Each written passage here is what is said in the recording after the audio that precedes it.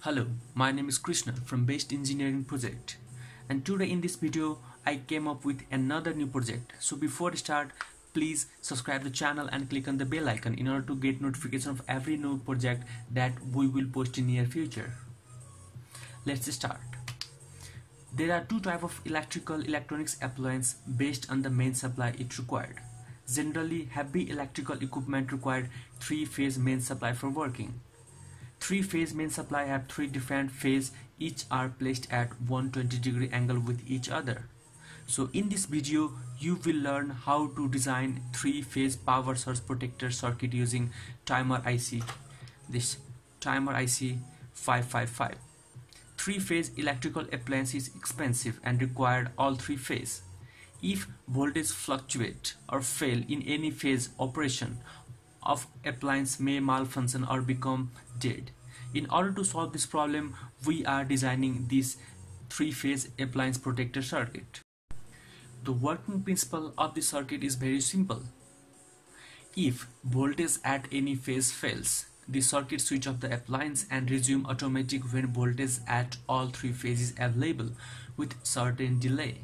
This delay protects the appliance from surge and hence eliminate malfunctions. Now let's see the circuit diagram and component required for this project.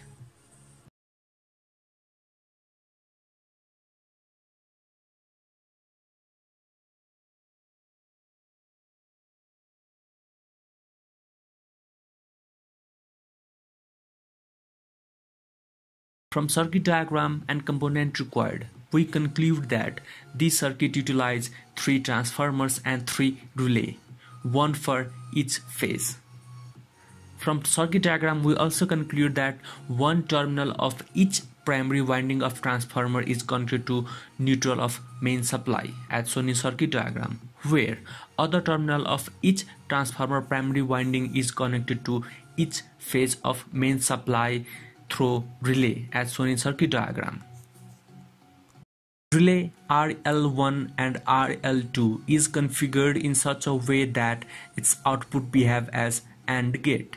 That is, its output is high only when all the input is high and become low in all other case. Now let's analyze the circuit.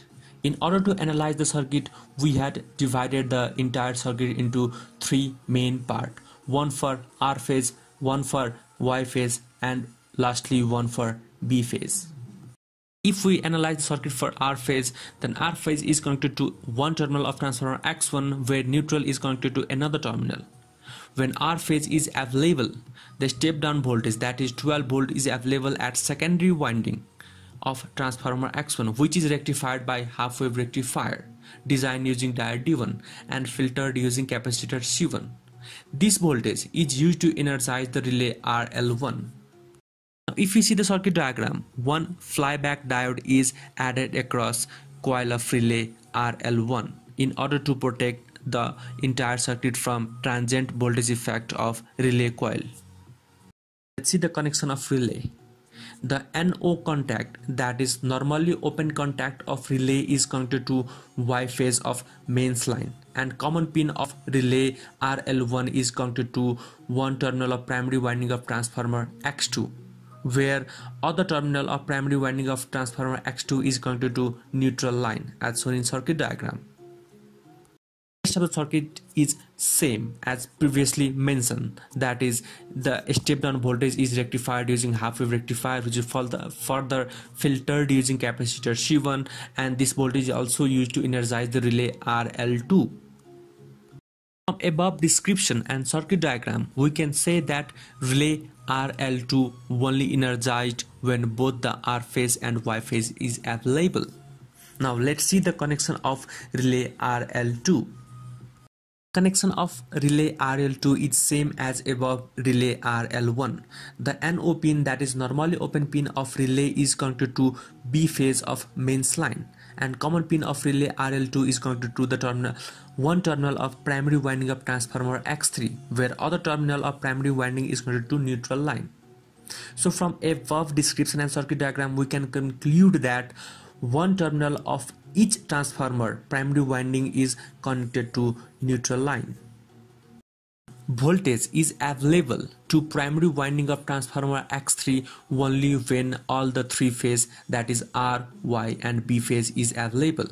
When all the three phases is available, a step down voltage is also available at secondary winding of transformer X3, which is further rectified and filtered by diode D5 and capacitor C3 respectively as shown in circuit diagram. This voltage activates the time delay circuit. The time delay circuit is designed using timer IC555 configured in monostable mode. When all the phase is available, timer IC555 get triggered and activate the output. For the given configuration, the time delay should be 4 seconds. Now let's see the mathematical calculation involving time delay circuit. For this prototype, we are using 4 seconds. For that, the capacitance value is of about 4.7 microsecond. The resistance value is unknown, so for that we are using 1 mega ohm variable resistor. If we see the formula for time delay, that is T is equal to 1.1 times R times C. Here we had already know the value of T and C. Therefore we can calculate the value of R, that is 473 kilo ohm. From above calculation, we conclude that at about 3/4 position of wiper of variable resistor VR1, the output delay will be 4 seconds. But you can change this delay according to your requirement by adjusting the wiper of variable resistor. But here, for this prototype circuit, I am using one fixed value of 680 kilo ohm resistance. When all the phase is available, the relay RL3 energized and it activate the contactor, and hence appliance get all the three phase supply. Glowing LED 1, that is red LED, ensure the availability of R phase, where LED 2 and LED 3 ensure Y and V phase of mains line. Now let's see the output of the circuit when all the main supply, that is R, Y, B phase is available.